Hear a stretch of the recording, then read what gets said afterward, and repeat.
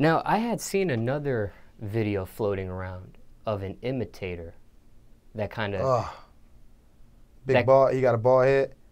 I can't remember what he had. I just know he did a skit similar to yours, but he got hit with a bottle. He got... Oh, no. I thought you was talking about that big silverback gorilla looking motherfucker, Big Brody. You talking about this clown over in London or something like that? Yeah. I seen the video going around. I wasn't sure how true it was or not though, but I seen him get put away by, I think it was I don't know what kind of bottle. Whatever bottle it was glass, I guess. I don't know. I don't pay no attention to that shit though. Does that ever worry you? No. Doing these type of skits? No. I mean, I've even seen skits with you and the police and skits with cops where they, grab their gun, you know what I'm saying? And when you approach them, that doesn't ever cross your mind when you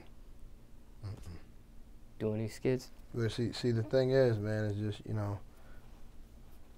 Tyrone ain't got no chill. He don't have a chill button, you feel me? So anything is a go with him, you feel me? And him being so big and aggressive like that, you know what I'm saying? Most people wouldn't try him anyway. Now, as far as imitators are concerned, what's your opinion on imitators copying your skits and trying to do what you do? I mean, I think it's good. It just helped me out. Because eventually they probably just ask, what the fuck is this? Why are they acting like this? And then it all leads back to me. So they just making me more famous at the same time.